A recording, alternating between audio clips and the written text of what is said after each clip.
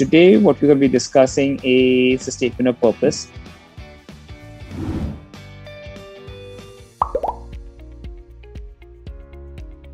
A statement of purpose, as indicated, is actually purpose and motivation. Many students think a statement of purpose is an extended resume. It cannot look like a resume. It cannot read like a resume. It cannot have anything to do with an elaborated resume. It is not also a chronological life history of yourself.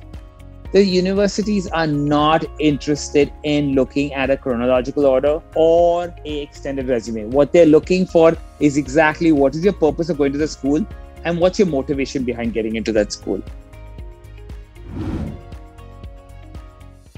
What is the purpose of an SOP?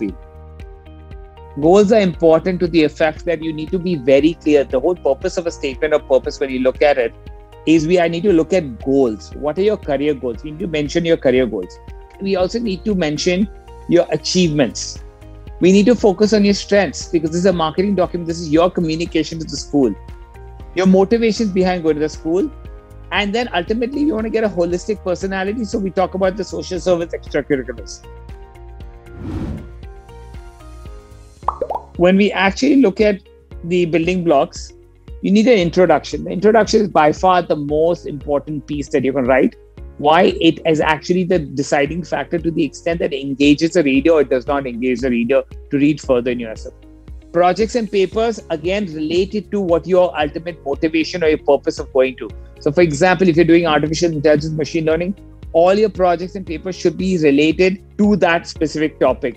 Don't write something that is so irrelevant that it doesn't make any sense for the person reading and say, hey, where did this come from? Internship work experience likewise has to be exactly related to. Extracurricular activities is important because there's a place for you to show your leadership skills, your community service, your team building skills, your teamwork skills, collaborative skills.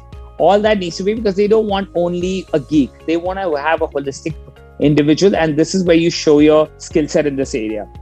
Again, you need to talk about university-specific paragraph in conclusion, which is absolutely necessary.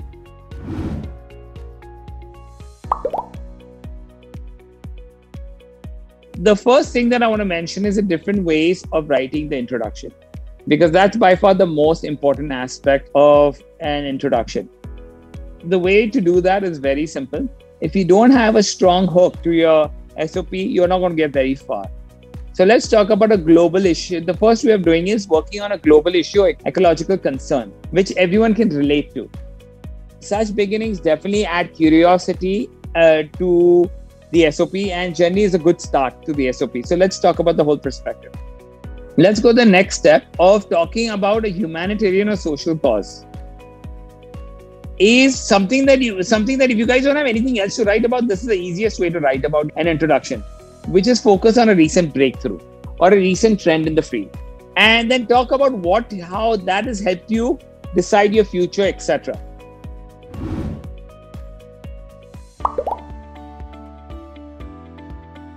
This is an SOP of a person who went to Stanford.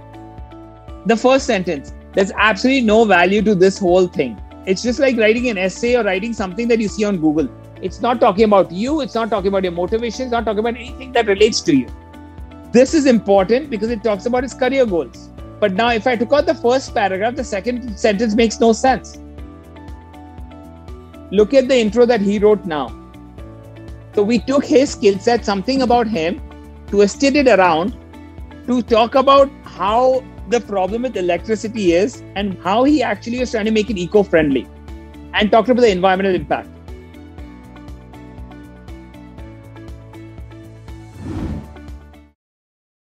Let's talk about the next paragraph, which is projects and papers.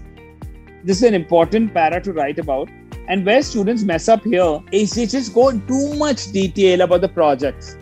I did this, then I did this, then the following I did this, then the following I did this. Do you think the admission committee actually wants to listen to all that? The answer is absolutely not.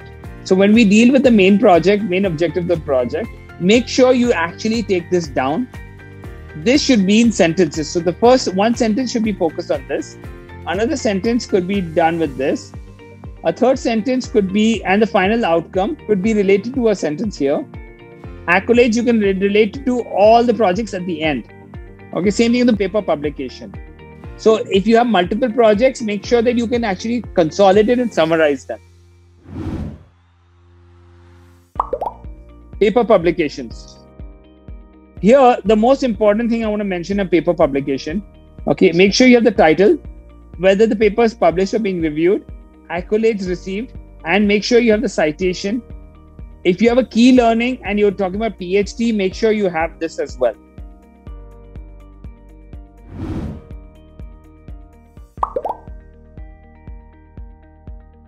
Let me talk about what you really need to spend when you talk about internships and work experience. What company you're working at. Second is your roles and responsibilities, skills acquired, hands-on experience gained, accolades received, and key learning. So you have 5 to 6 sentences is all you need to write about a company or work experience.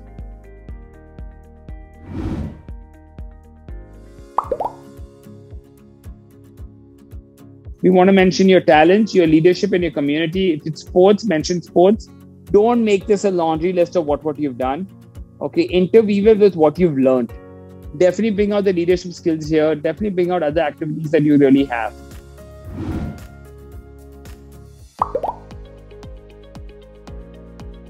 When you write an SOP, obviously you want to show that you have an interest in that university. So spend some time on that university.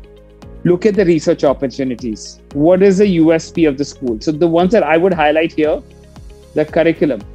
What student bodies you want to be part of? Infrastructure, faculty, location, international community will be everywhere. But these 4 things, definitely you make sure you have it, because it will only show that you have you spent some time learning about the school, and that's absolutely important through this process.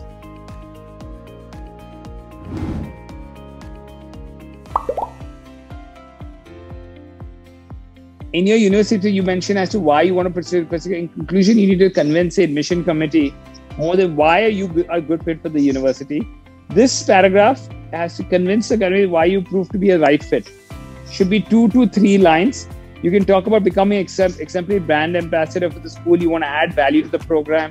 So there's determination to excel. These are the things, buzzwords that you can use in your conclusion.